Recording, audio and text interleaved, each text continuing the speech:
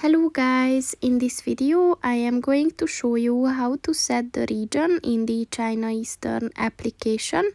But first I just want to mention, don't forget to subscribe to my channel, because at 10,000 subscribers I am going to show you my whole YouTube revenue statistics and growth strategy, as well as how to make money online. Let's jump into it. First of all, open the application on your phone. And then click on the globe button at the top of the page on the left. And at the region section, just click on that. And as you can see, these are the regions that you can choose from. So just click on the one that you want. And then click on the confirm button.